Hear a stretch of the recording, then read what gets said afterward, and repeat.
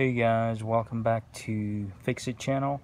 Please subscribe. I've got tons of videos on Ford Escape and Ford Focus coming up. I'm gonna go ahead and upload those. So in this one, I'm gonna talk to you briefly about a front radiator shutter assembly on this 2014 Ford Escape.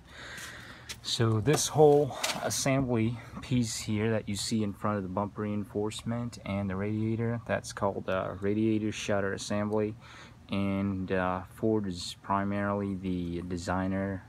They kind of started using it on all their vehicles, I believe, since 2012 or 13, might be even before then. So this whole piece here, what it does is Ford claims that it gives you 7% fuel efficiency, basically makes your vehicle, like Ford Escape or Ford Focus, makes them about 7% more fuel efficient, which isn't much, but it could result in significant savings over time. And so the way it works is during winter months, when temperatures are cold, it would these shutters, they would shut down, and it helps your vehicle warm up faster, very quickly. And in the summer heat, they open up when you're cruising. They let air in and help the engine cool off efficiently. And the way it does is it uses this actuator to regulate the shutters open close. So it's got the wiring harness with 3 wires attached to it. So I had to replace this one on mine because it was involved in a frontal collision.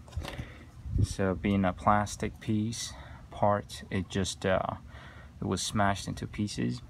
So if you're looking to buy and replace yours, this ranges anywhere from $350 to $370 up to $600 range. So when I checked with Ford dealership about 2 to 3 weeks ago, they quoted me $450 for this assembly, and last week the price jumped up to $535. So I guess their price fluctuates on these week to week or month to month. They told me each month their prices they vary on Ford dealer parts. So that's the price range for this piece. And if you're looking to install it on yours, basically it's got these 2 plastic knobs.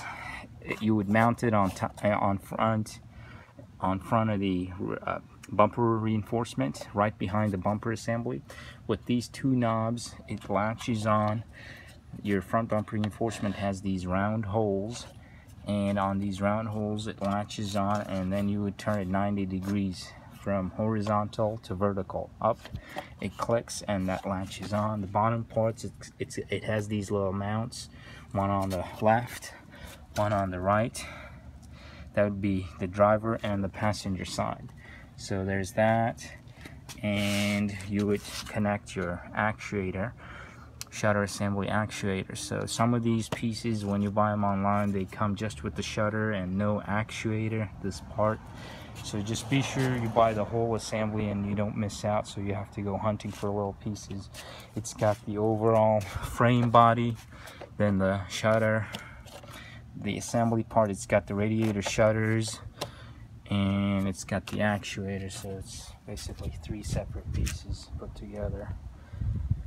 So thanks for watching, guys. I hope this gives you some information on what this piece is, and if you have to replace it yourself, it's not that hard. You can do it yourself at home. So please subscribe and hit thumbs up or hit the like button, and take care.